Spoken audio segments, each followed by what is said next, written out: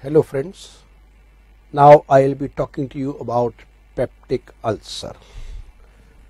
When we talk about peptic ulcer, we know there are two things to talk about. One is the duodenal ulcer and other is the gastric ulcer. Duodenal ulcer is much more common than the gastric ulcer. Regarding the duodenal ulcer, they are always benign.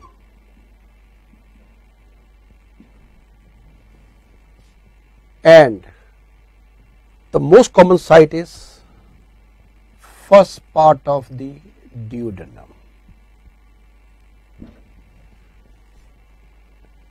But in contrast, gastric ulcer, they are benign, but in 1 to 2% cases, they may be malignant also. Okay. Now, what are the risk factor for a case of peptic ulcer? There are risk factors which either can lead to peptic ulcer or which may hamper the healing. The risk factors are H. pylori infection is one of the most common causes of peptic ulcer. Drugs like NSAIDs, corticosteroids or corticosteroid. Zollinger-Ellison syndrome because of high amount of gastrin which lead to high amount of acid. Smoking and alcohol, they are the one which really hamper the healing of the ulceration. Then endocrine condition like Cushing syndrome and hyperparathyroid, they also lead to peptic ulceration, including polycythemia vera and cirrhosis of liver. In these patients also they have more chance of having peptic ulcers. Now, what are the clinical features? Clinical features as far as duodenal ulcer are concerned. The classical feature is late night hunger pain.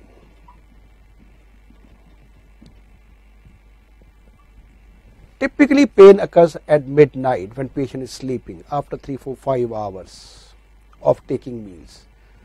Because whenever the stomach is empty, patient has pain, so called hunger pain.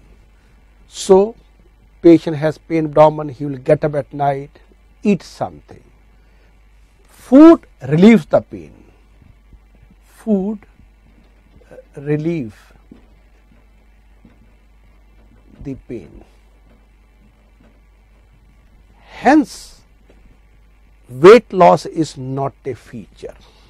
Rather, you can say weight gain is a feature, weight loss is not a feature. And since we will diagnose by endoscopy and it is a benign ulcer, so biopsy is not needed. Biopsy not needed.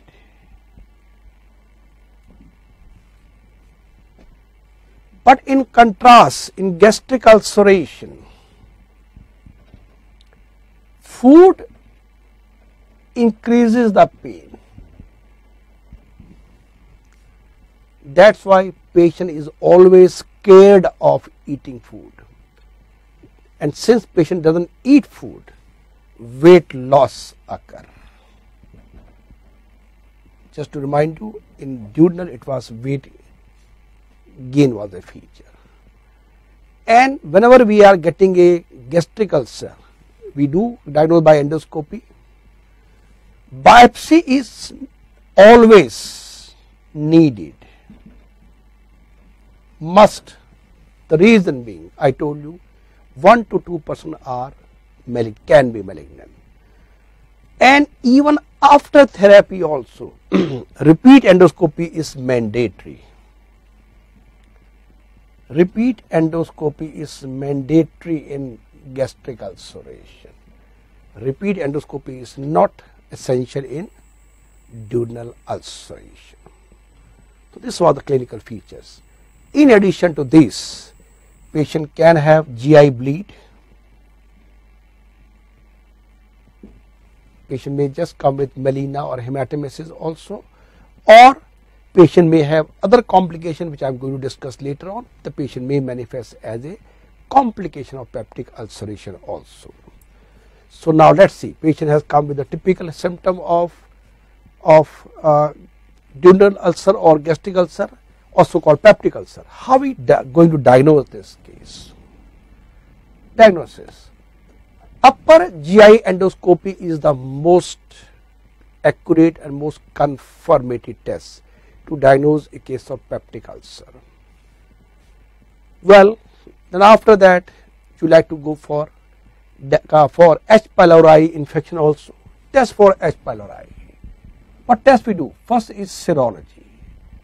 This can be done very easily, conveniently, taking a blood sample.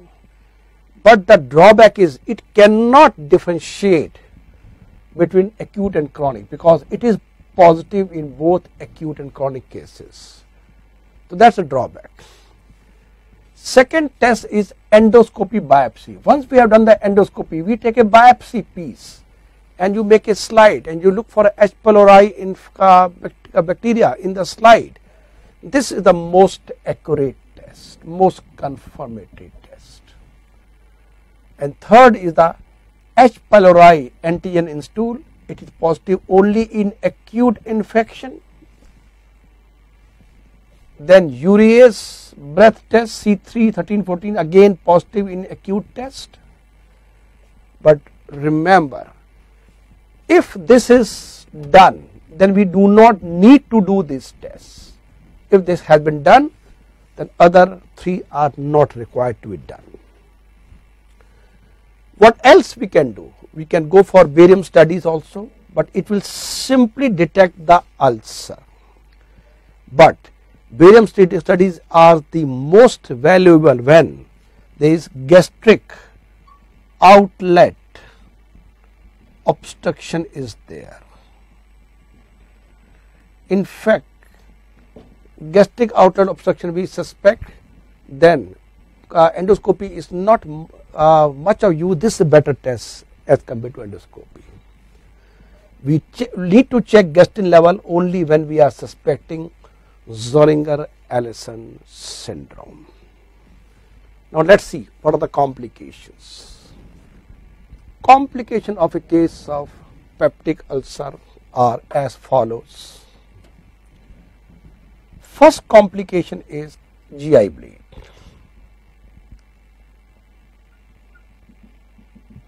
Patient may come with melena or hematemesis.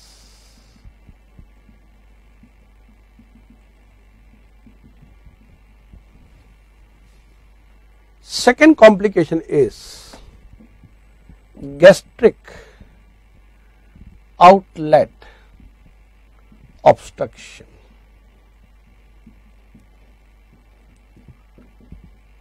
When do you suspect gastric outlet obstruction?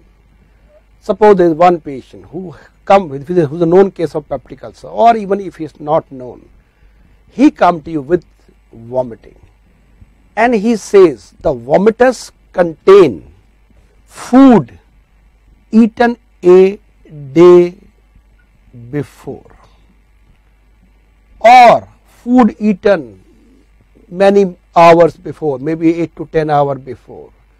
This is almost a diagnostic history of gastric outlet obstruction. So in that case, I have told you, barium studies are better investigation than upper GI endoscopy, because if you do endoscopy, the endoscope will not cross the obstruction. So you like to go for endoscopy. Third is perforation. Perforation. If it perforate, it lead to severe pain abdomen, and you examine the patient, usually abdomen is distended, and there is board like rigidity. Board like rigidity will be there, and to confirm this you go for X-ray abdomen in standing position. So what we get is classically gas under right side of diaphragm, right side of diaphragm.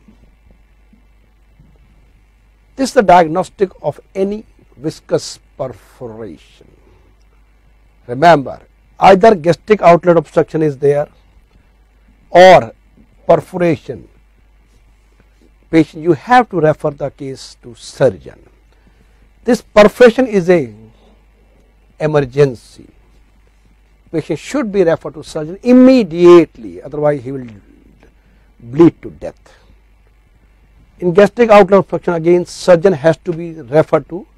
Patient needs surgery, but it's not that it will be done immediately. We can wait for some time. Then of course the fourth complication is cancer, and of course this is seen in gastric ulcer. Remember, if you have done endoscopy, you are getting done a biopsy and you are getting ulcer as a malignancy, again refer the case to surgeon. So now we talk about treatment of a case of peptic ulcer. We use triple therapy. If patient is allergic to penicillin, then we give proton pump inhibitor, clarithromycin and metronidazole. But if it's non-allergic to penicillin, then proton pump inhibitor, clarithro, like here.